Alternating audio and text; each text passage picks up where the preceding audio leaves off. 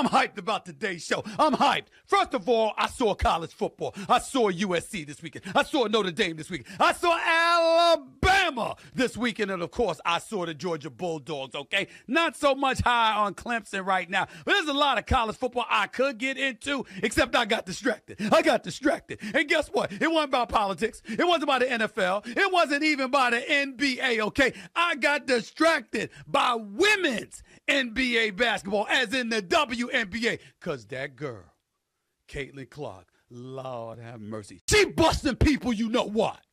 She busting people you know what. Y'all didn't think that I was just going to let that slide after all the noise and the chirping that was in my ear over supporting this young lady, did you?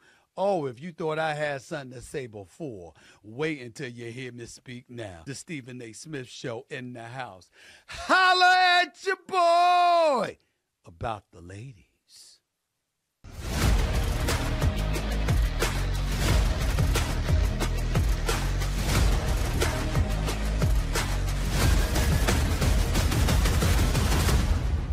What's up, everybody?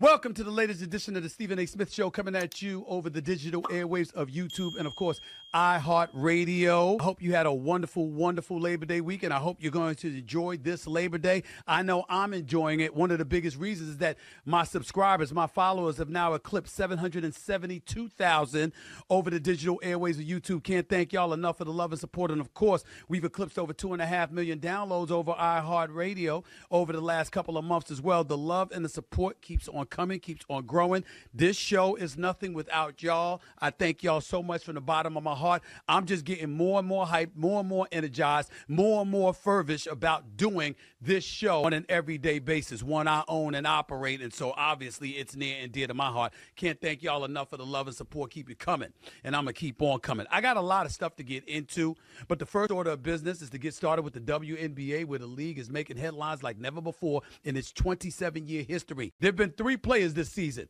who've been box office. We know about Asia Wilson, okay? Let's get that out the way. 2-time MVP of the Las Vegas Aces, the best player in the world right now. She's about to set a single-season points per game scoring record, averaging 27.5 points, y'all. Surpassing Diana Taurasi's 25.3 points per game, set back in 2006. That's one person. The others, you know the names. Angel Reese, the Chicago Sky forward, just set the league record for the most rebounds in a season, surpassing the mark set by Sylvia Fowles in 2018. Reese broke the record in just 32 games, so give her love and support. And last but not least is, of course, Caitlin Clark, who just led the Indiana Fever to an above 500 record for the first time in 5 years. By the way, she's the second leading scorer at 23.4 points per game over the last 12 games. The Indiana Fever owned the WNBA record for most consecutive games under 500, by the way, with 189 until recently, of course, the other day.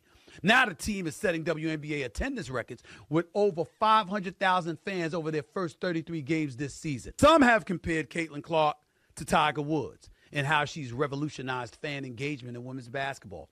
Overall attendance, in case you missed it, is up by 20%, breaking TV viewership ratings and merchandise sales. Either way you slice it, it's clear that we're witnessing a golden era in the sport. Caitlin Clark, what'd I tell y'all? Now, I understand there's a whole bunch of people that's balling. How about Custody Mitchell, her teammate, who is just flat out balling? You see what the Ace is doing, right? See, Kelsey, you just see this. Plum and the rest of the crew in Las Vegas can't ignore them. I'm looking at the New York Liberty. I'm looking at the Minnesota Lynx. I'm looking at the Connecticut Sun. I'm looking at Seattle. I'm looking at all of these teams. But they ain't the story. Look, we appreciate what they bring to the table, and we appreciate their greatness, and we appreciate what they're giving the fans. But we just have to understand that when a transformational figure